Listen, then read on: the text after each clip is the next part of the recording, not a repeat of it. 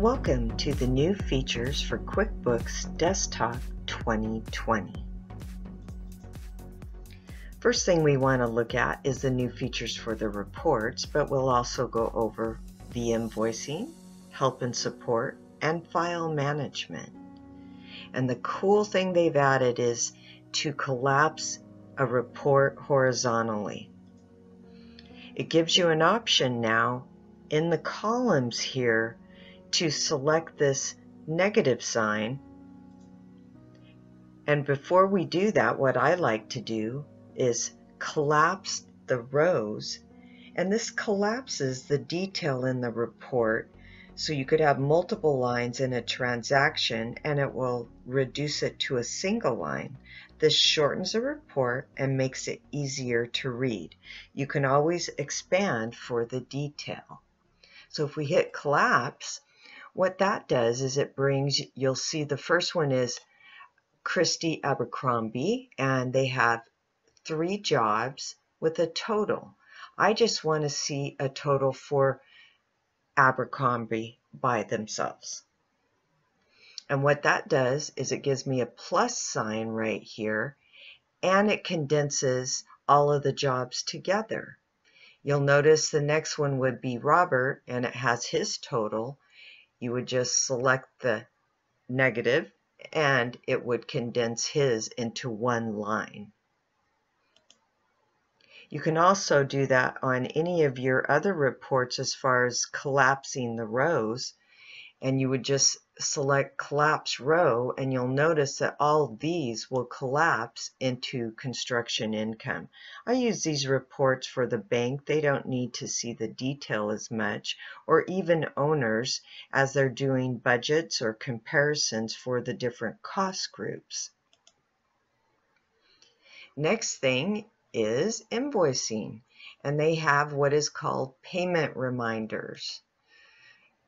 Their payment reminders are giving you an example of 30 days after the due date. You want to get a reminder or send them out one. And you would get the reminder of your late payers in that list. And then you would be able to select them, and this would generate a template letter you've set up. It will also show in the invoice, in this See History, it will show the deposited amount, what you received, if you've ever sent out a reminder. And this is a great view just from the invoice alone of the activity. So let's try one. We'll go over to Customers, Payment Reminders, and I started off with Manage Mailing List. In that, you create a mailing list by giving it a name and a description. Hit Next, and then this will list all your customers.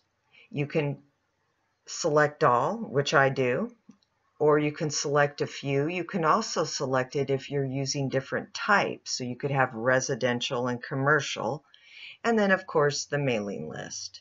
Hit Save, and then the second step, Customers, Payment Reminders, and Schedule a Payment Reminder. So I've created one which is collections, and I want to add the reminder. So I want it to send it to me 5 days after the due date. And this is the template letter that will go with it, so you can customize this as well. Once you've done that, QuickBooks puts this screen up saying, let's do it, or everything's all set. You're going to get a prompt and a reminder. And then you can track your reminders through the history, and it will also manage your mailing list.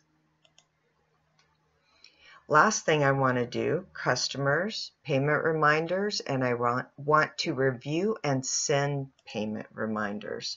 So it gives me all my past due customers here. And in this case, I just want to send it to Sweet Tree. The other ones I've spoken to, or I know that they're going to pay.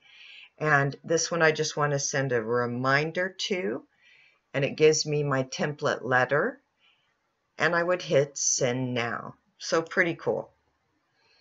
Next up is the customer PO and invoice email. So the basis of this is that we can include different types of information, such as the PO number when we're emailing our invoice. We would go to Edit and Preferences, and in the preference you'd scroll down to Send Forms.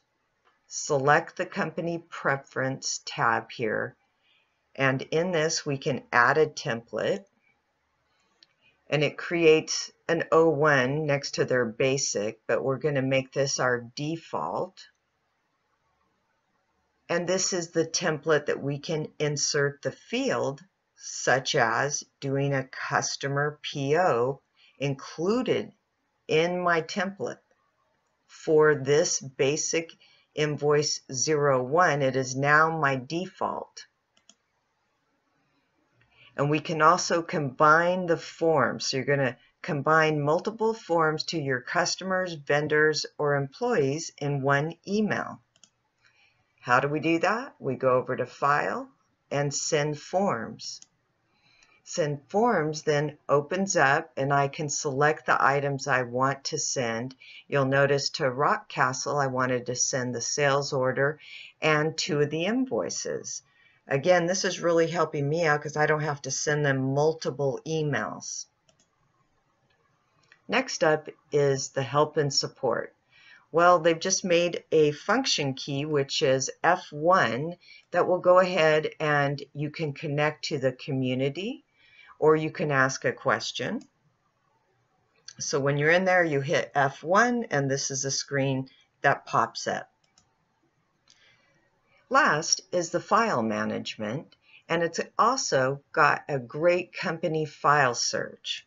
So how many of my clients have lost where they backed up their company? A lot of times on the desktop version, you can have multiple companies. So some people do their personal, and some people have 3 different types of businesses. And if they save it, they don't remember, and they go, Tracy, where is it? So now I can quickly send them over to find a company file, and we can do a search on it, and then they can find it through their local drives, the removable media, or any network. Really nice feature. I want to thank you for going over the new features in 2020. Seems worth it. Thank you, and if you need any personal training, please give me a call or an email.